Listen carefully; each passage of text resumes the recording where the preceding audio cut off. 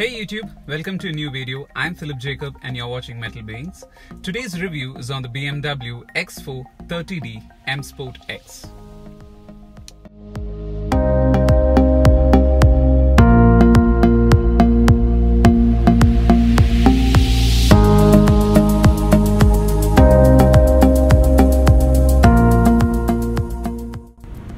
While checking out the exterior, you have the adaptive LED headlamps. So they have a range of 500 meters and can do the high beam, low beam all by itself, and it can also individually cut down its LEDs to not glare the opposite traffic.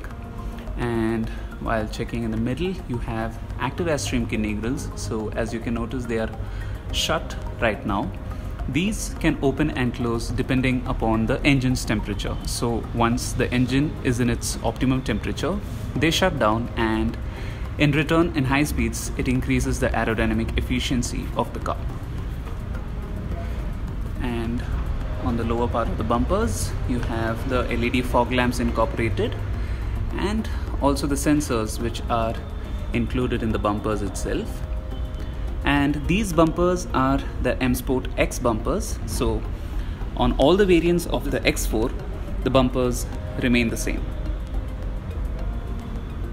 The car comes in standard with 19-inch alloy wheels, and these are the Msport alloy wheels what you get along with the car, and they have a 245/50 R19 tires both in the front and back. They are unflat tires. You can drive at 80 km per hour speed up to 80 kilometers with zero pressure inside them. And as you can notice, you also get the blue calipers with the M badging on them. Going ahead, while checking the side profile of the car, so this is where the uniqueness of the car comes. This is a coupe design, and as per aerodynamics, the bumpers have air curtains in them, so through which the air passes, and in high speeds the wheel arches will have turbulence in them. So because the air passes through the vent, it reduces the turbulence inside the wheel arches, and in return it increases the aerodynamic efficiency and increases the handling characteristics. The car also comes with acoustic comfort glazing on its windshield. So what it does is that it reduces the outside noise from traveling inside the cabin, which means that lower NVH levels inside the cabin. And as you can notice on the bumpers, even on the sides you have the sensors, so which means that this car comes with 360-degree sensors. You have a ornament over here with brushed aluminum finishing and the M badging out here. You have the cladding on the bottom, so which is part of the Msport kit. The mirrors have a two-tone color to it, so the body color comes on the top and the black color comes on the bottom. It also has the indicators running alongside. So these mirrors can also auto dim. So the exterior right hand side mirror and the inner rear view mirror, they can auto dim also, so that let's say at night when you're driving and there is high beam being projected to you from the rear, so once that dims out, it doesn't glare your sight. And again, going through the side profile, you get the polished finishing on the windowsills, around the windowsills. And then this is a 30D, and this is again a BS6 variant, so you'll be able to notice a AdBlue liquid tank out here. And then we come to the rear. While checking out the rear, you get 3D designed tail lamps, and they also have a smoked effect on it so that it gives a sportier look and appeal, and they are completely LEDs. And this being a coupe design, you know, some people love it and some people it's hard for them to accept it. And you have the BMW logo, which also is part of opening the boot. It acts as a switch. And you also get the Msport bumpers, which have the sensors incorporated into them. So you again have this two-tone color in that. You get this grayish finish on them, and you get two functional exhaust pipes and a rear view camera just above the place where the number plate fits. So the car comes with an electric tailgate, so all I need to do is just push this BMW logo and it opens all the way up. And I have a decent amount of boot space, and if I want, I can also retract the seats down at 40, 20 and 40 split.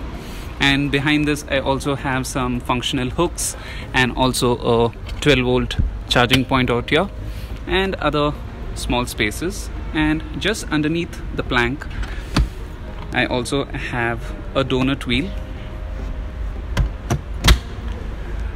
decent space, and I also get an additional tray out here which is also on the tailgate, so that once the tailgate is closed you don't see that the outsiders will be able to find the luggage what you're carrying.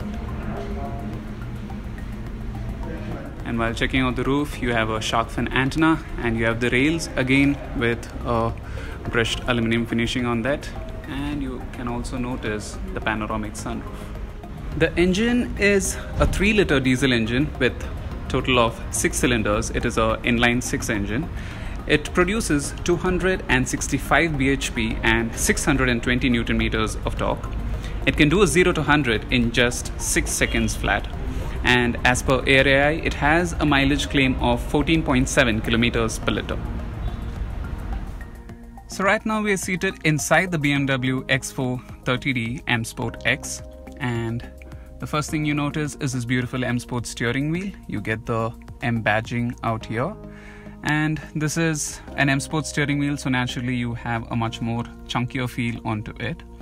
And the steering wheel has the controls on the left hand side for your speed limiter and the cruise control, and this is the switch through which you toggle the speed you want to travel in.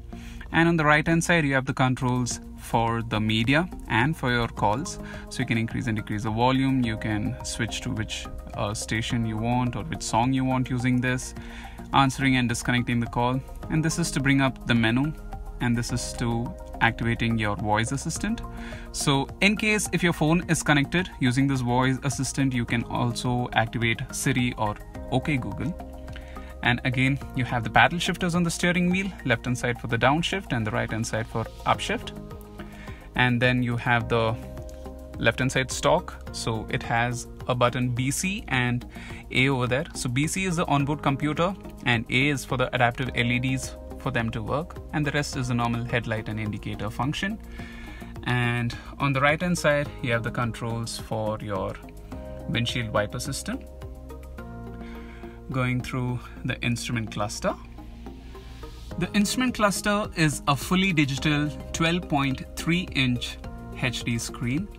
On the left hand side you have the speedometer, and on the right hand side you have the tachometer. On the middle you get the information of your navigation data.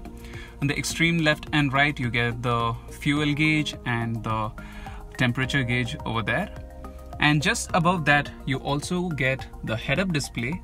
So using the head-up display you get various other information, for example the speed you're traveling. It's not quite clear, but I'm able to see it. So you get the speed data, your media data, your call log data, everything in that. Even your navigation data would come through the head-up display.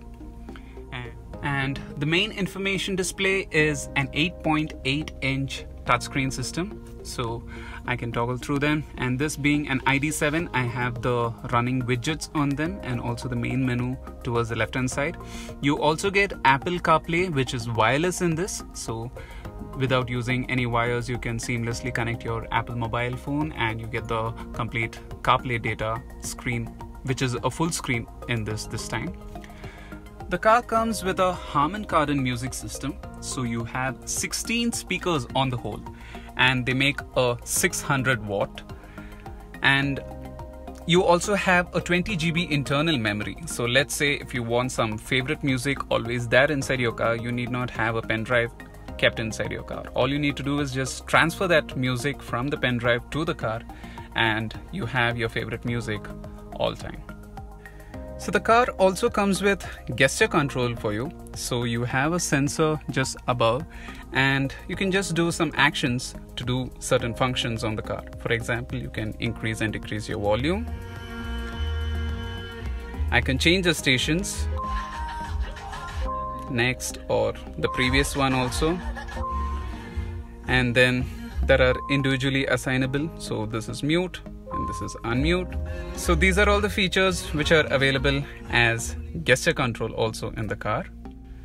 Going down, you get this metallic kind of a finished trim along with the brushed aluminum outlining for the AC vents. You also get the media control with the touch sensitive buttons. The touch sensitive buttons can be individually assigned. So one could be your favorite music station, number 2 can be your contact, number 3 can be your tire pressure monitoring system, anything as such. And the buttons are also completely premium. You get the metallic finishing on them. You get 3-zone AC in this, so the left hand side and the right hand side can have separate temperature, and at the rear that is again a control wherein they can set a temperature for the rear alone. Going down, you have a wireless charging pad and also a USB port over here, and this place completely can be shut down also. You have the X4 badging again with the metallic finishing out there.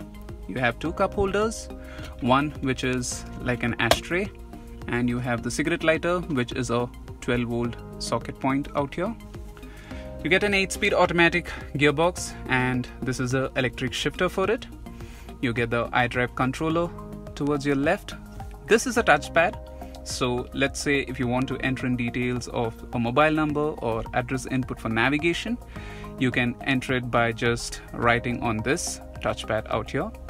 And then you have the handbrake. You also have the auto hold feature. This is the hill descent control. So let's say you have a little bit of off-roading going on, then you can use a hill descent control. You have the parking sensors. So this car also comes with a parking assistant. So you have 360-degree sensors and just the reversing camera, but it can also do the parking for you. It can do the bay parking and parallel parking together. You have the 3 driving modes, which is Eco Pro, Comfort and Sport. And then you also have the adaptive. By default, it will be in the comfort mode. In adaptive, the car itself adapts for your driving style. And this car also has adaptive suspension system. So along with the engine response, the gearbox response and the steering response, your suspension also changes depending upon your driving modes. So in comfort, your suspension is soft, and in sportier mode, it becomes stiffer. Same goes through the steering wheel also. So the steering wheel becomes stiffer in sportier mode, and in comfort, it's much more softer. So the reason why it becomes stiffer is that it gives you more confidence in driving in high speeds and gives you better handling characteristics. And then you have the traction control button out here. You get a handrest, which can be opened, and you get a C-port charger inside with a small space and a small light lit for it. The interior we have in this car is called as Cognac, and the seats, you get the sports seats in these. You have the additional thigh support. You also get the additional bolster support, which can be electronically adjusted out here, and the rest is electronically adjusted for the complete seat. The front left and right seats are electronically adjusted, and the right seat also has memory seat function on them.